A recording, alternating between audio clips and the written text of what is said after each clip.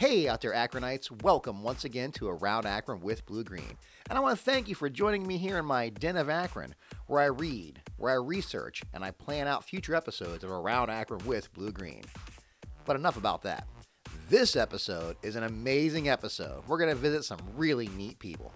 I'm going to head over to the CNC Training Center and learn all about this amazing school where they teach you to make just about anything from a blueprint and a machine that you program.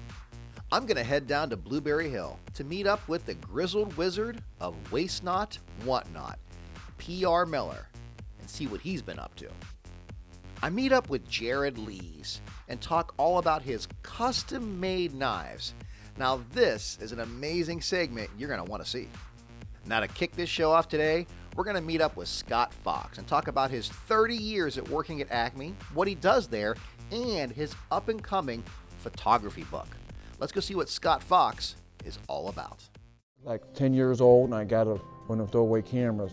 Pictures didn't turn out the way I wanted it to, so I had to go back and get a better camera. That's when the digital cameras came along, I decided to go that route. And I was down at the Stuff Emporium. I saw their camera. They want too much for that, so I went down all the way down at the bomb shelter. They had one I wanted.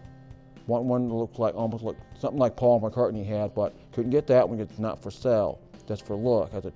Then he had and then I saw a $9 one right next door to it. I got it. That camera. That's the digital camera. You can video film. You can film it. You can film it and all that. But you got to have the right film cartridge for it.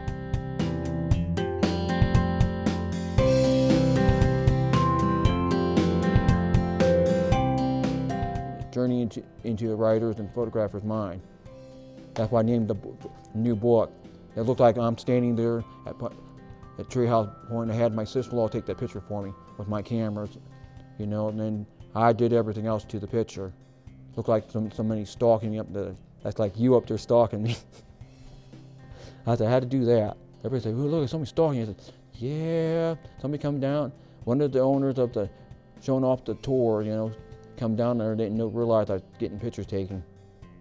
That's the one I didn't take, so I can't claim that one.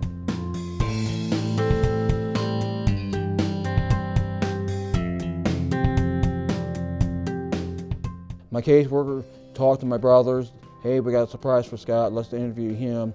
Heard he's been there for 30 years. We want to get that in the can so he can get. We went to Starbucks to do this. We signed papers. My brother signed paper, make sure it's okay with this. We'll do anything you need him to do. We'll call his boss and let him know we're coming in to take photos.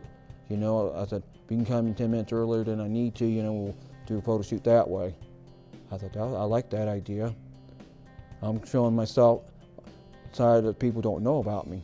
If you go to Akron Life, it's inside advertisement for October, and okay, we stayed until November. It was November issue, and on Billboard, I got like 5,000 followers because of that.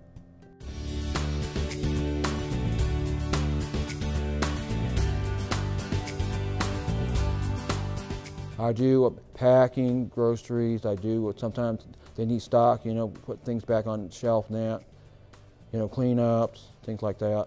I like doing packing because packing, you get to meet people, talk to people, you know. When you do carry out, they'll ask, hey, how's work going for you? Oh, I heard you're going to do this and that, you know. I say, yeah, oh yeah, you heard that. Yeah, we're friends.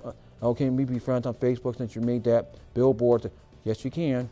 They're asking me when I'm going to retire. I said, don't know yet. I'm too young. I'm 48 years old. Can't retire at that age.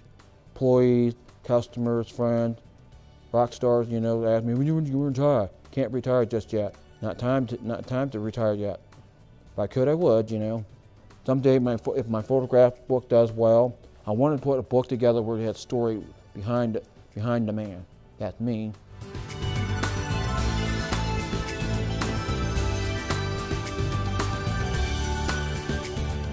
If you're taking photographs, keep on trying until you get to what you need. If you don't like what you've done, if the person you took the picture of didn't like the way it's done, have them sit with you and talk what you want to do on that photo, how it went done. I'm on Facebook, I'm on this and that, and people said, you're just a hobby. I said, no, it's not a hobby to me. It's actually what I want to do. So I was working for a grocery store. I wanted to be a photographer. Get a book out showing people my work, what I can do for out and about. Never done that before. I said it's time to get into photographing. Next up is the CNC Training Center. I'm going to sit down and learn all about their school. It's a short program, doesn't cost a whole lot of money, and there's a 95% chance you're going to get a good paying job once you get done with the program. Let's go see what the CNC Training Center is all about. I actually really enjoy my job because I know the outcome that's waiting for them, even if they don't believe it when they first come in. But I've seen it so many times over 13 years, the outcomes of students and the jobs that they get, that I want to transfer that enthusiasm to them during their 4 months. And then when they actually get their job and their new career path, nothing feels better for me than to know that I had a part in them who made a commitment to be able to make a living the rest of their life and take care of their family. So not many people get to do that.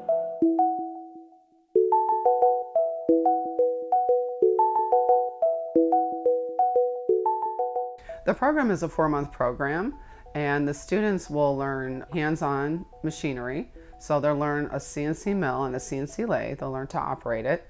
And then we have a classroom with computers where we teach related materials such as math, blueprint reading, but we also teach them to program the machines because they are programmed by computer language, which we teach them. I think what the young people need to know today about this business, it's not like maybe they had read about or heard about from the past where it was like these dirty, dingy factories.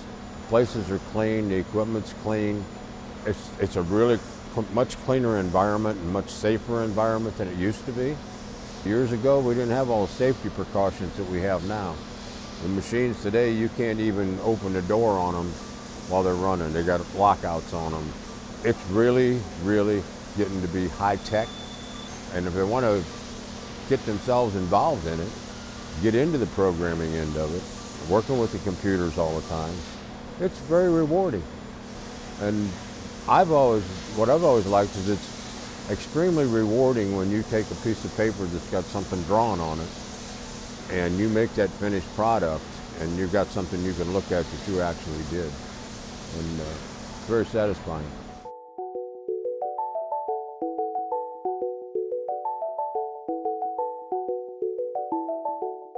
There's actually 1,100 machining companies within an hour radius of the city of Akron, and those companies are very busy, and their #1 problem is a lack of skilled workers. So we're trying to meet the needs of companies to provide employees, but we're additionally trying to meet the needs of the students who want long-term employment once they're done training. It's just a wide variety in what we call a job shop. We don't have a specific product line that we make. We make stuff for everybody. And the variety is really nice because you don't get bored. It's just changing all the time. You may run 5 little pieces tomorrow, and the day after that you'll have something that's 100 something totally different. And it just keeps you on your toes. We make anything from pieces and parts for airplanes, bolts, pins for brakes, and I mean, just imagine making a pin for an airplane that goes into the brakes that stops the plane. You know, I want them to be just right. We make stuff like that. We make pretty much anything that you see that's made out of metal, we pretty much make. All my jobs really been job shops, so it's not really a production where you're just making thousands and thousands of the same part. Pretty much the stuff we do is where companies have a hard time doing it, they send it to us for us to brainstorm a way to do it and make the parts for them. We do screws, bolts, rotors, we do pretty much anything that's made out of metal. We pretty much machine, and I'm talking about even pieces for our machines when they break. We pretty much make those parts and put the machines back together, so it's a busy job.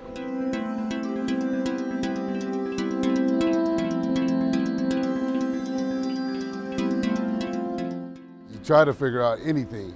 Anything I see, I try to figure out a way to machine it. Whether I'm at Walmart, save a lot, it don't matter. I'm always looking to see how, not only how I will machine it, but the best way I would machine it and what material I would use, and speeds, feeds. I mean, it's a constant thinking thing. So yeah, I look at the schematics of anything and think about how I can put it together, and that makes it exciting for me. The type of person that wants to do this for a living is generally a busy, active doer.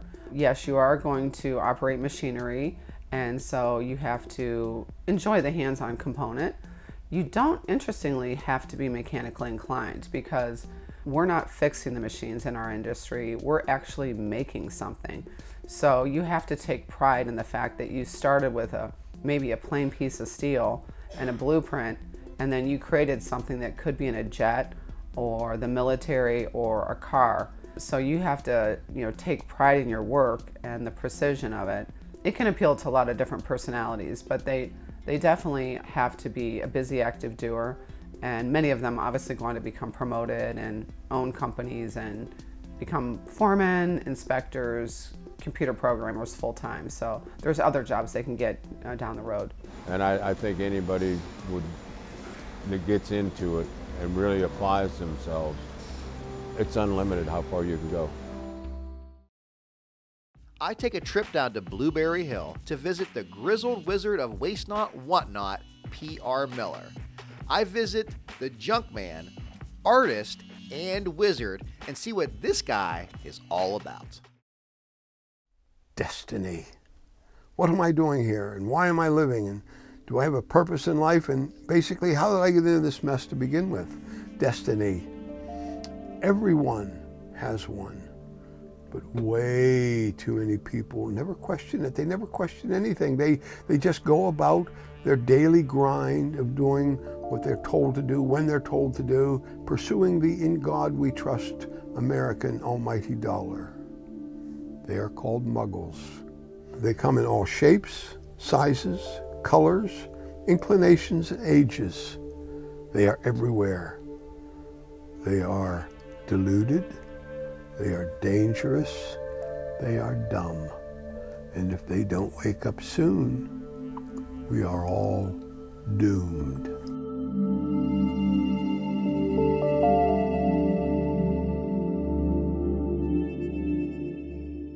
I have three identities. I'm a junk man. My job is to recycle. I am an artist. My job is to alter the viewer's reality. And I am a wizard.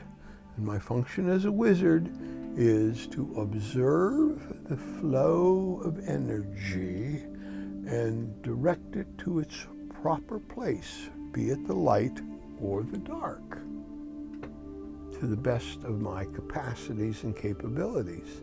Several years ago, several momentous things happened to me as a result of being prosecuted.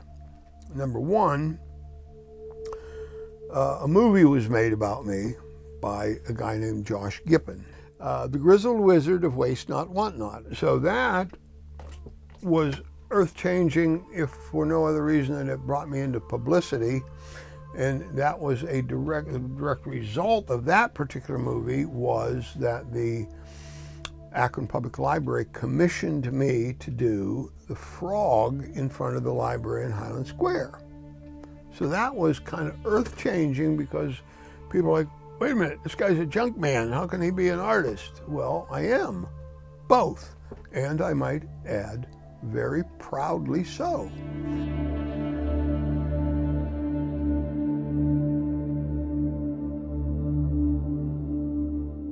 I was named the artist in residence of Stan Hewitt right after the prosecution ended and all the alleged junk. Went to Stan Hewitt for a year. I had 125 of my giant flowers all over Stan Hewitt's garden. Since then, I've been the artist in residence at Walsh University, Mount Union College, the Cleveland Botanical Gardens, and about 10 years ago, I got an opportunity to move to Loudonville to a 175-acre farm called Blueberry Hill.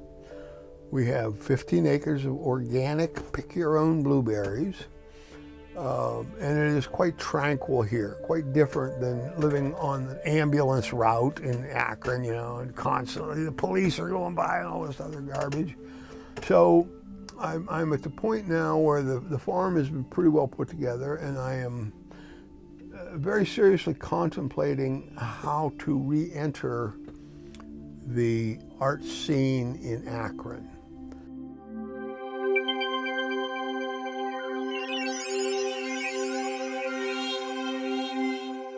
I've been doing this all my life because I grew up in a junkyard.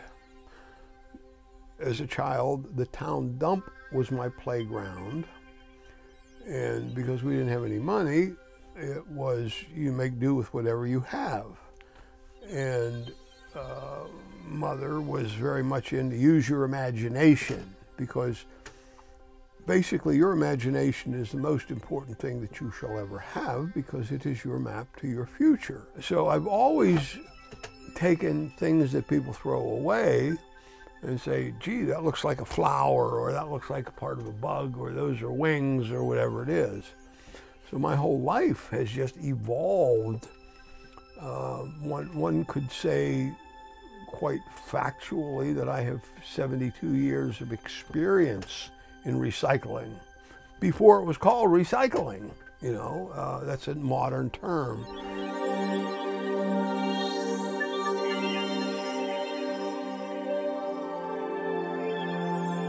It is all a question of exploring the unknown through the use of your imagination. Your imagination is the most important thing that you will ever have, because it is your map to your future, including tomorrow. When Josh did this movie, and the director of the library, hey, we need you to do a piece, and right beside you there is a picture of the frog in front of the Highland Square Library. I still consider that to be probably the best piece I've ever done. So, and it was also the last major piece I did before I left Akron. Now that I'm down here, I'm also slowly getting back into the metal. I did a 20-foot tall set of flowers out here at the driveway. I've got a bug that is across the driveway there that's, I did it a while ago, but I'm redoing it, you know. I have no qualms about taking an old piece of art and reworking it into something different. So, you know, the world is my oyster of raw materials. And so I don't care if it's metal or glass or plastic or wood or whatever it is, you know. If it's a shape that catches my eye and inspires me or juices up my imagination, I make a piece of artwork out of it. Occasionally, I get really lucky and somebody buys a piece. I don't know that I've really ever actively pursued my art as a commercial venture. I've had some good sales over the years, but to me it's about self-satisfaction, self-exploration. You know, you test the limits of your capacity. Now, to wrap this show up today, we're going to meet up with Jared Lees. Now, this guy makes custom-made cutlery knives, and they are amazing, and they're beautiful. I don't know if you should hang them on the wall and look at them or actually use them. Let's go see what Jared Lees knives are all about. Back in 2017 is when I made my first knife. It was February 2017, and it was kind of by accident. I had been putting handles on knives before that that were already made, but that kind of just led to me finding resources to figure out how to make my own knife.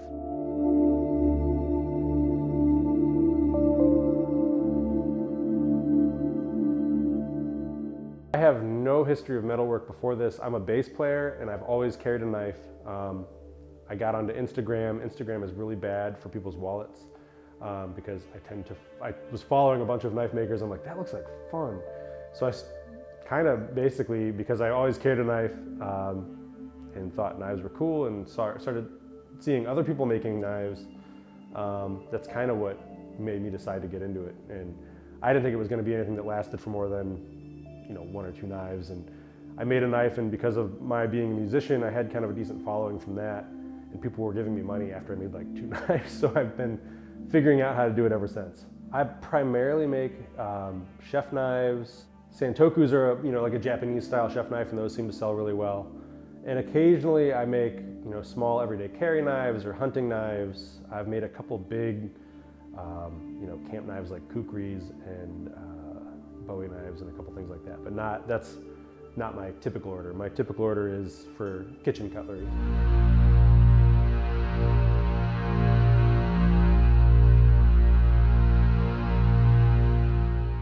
The process usually starts with just a bar of steel, and it's forged to shape as close as possible, and then I'll do a little bit of refining on the grinder just to clean up some of the edges and just a little bit of the profile of the knife. After that, it's heat treated. After it's all heat treated, it's to the grinder again to clean up the bevels. Most of my customers like a rustic forged finish look, so I leave some of the forge marks along the spine of the knife. So the bevels are ground clean and as close to 0 as possible. 0 being the measurement, it's down to nothing. And after that, it is hand sanding the blade, which takes a couple hours sometimes. Depends on how hard the steel is. Different steels are easier to sand than others. Some of them, I just work with Crew Forge V, and it was awful to sand. It took like 3.5 hours to do the whole knife, which it usually takes me like 1.5 hours for most of the steels that I use.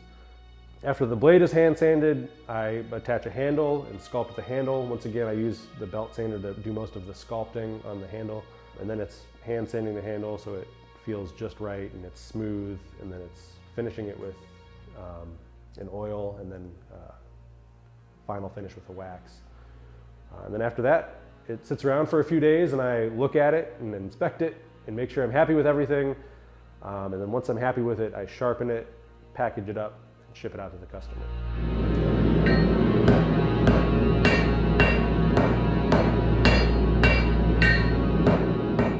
I make my knives, I want them to be sharp. To me, knives are not pry bars, they're not screwdrivers, they're cutting tools. So I tend to make, especially for the kitchen knives, the geometry of the blade is thin, and I hand sharpen each knife on a set of water stones to get the edge perfectly across the board without ruining the heat treatment or anything. Sometimes when people they sharpen their knives on a belt or a belt sander, the blade gets hot and you ruin the temper of the steel. So I do everything cold with water stones, and it gives it an edge that cuts as good as anything you'll find out there.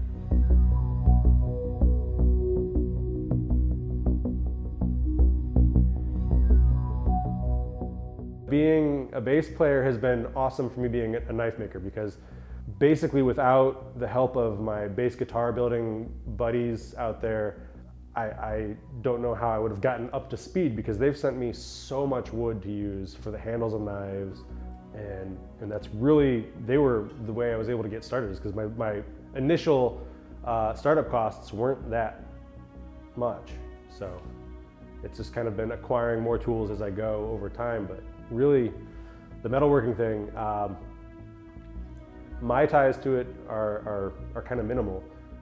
I found out after I started making knives that my great-grandfather was a blacksmith, and my grandfather had a tool sharpening business on the side when he was younger, and I didn't know anything about that stuff until after I started making knives.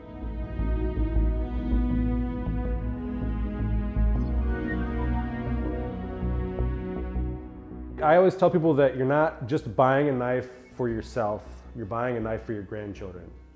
If you take care of my knives, they should last your lifetime and into the next. And you know, it's one of those things that it's just a tool that if you take care of it, it'll take care of you. I have a couple customers that have come to me for repairs for knives that were like their grandparents' knife, you know, old French chef's knife or an old German chef's knife, and they just want it kind of cleaned up, or maybe the handle is starting to break a little bit, but the blade was still fine, you know, and it just needed a little TLC.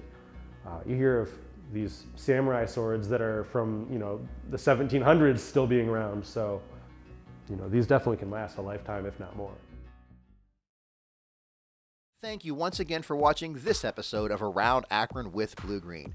Now, if you have any questions or comments, or you just want to drop me an email, you can go to www.aroundakronwithbluegreen.com, or you can find me on Instagram and on Facebook. Thank you, and have an amazing day. Hey, out there, Akronites.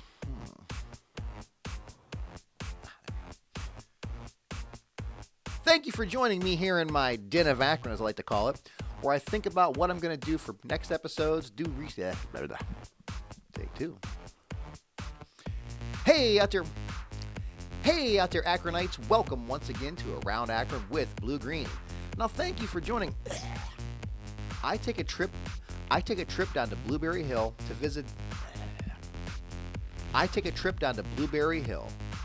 The Wizard Grizzle of. Wizard Grizzle.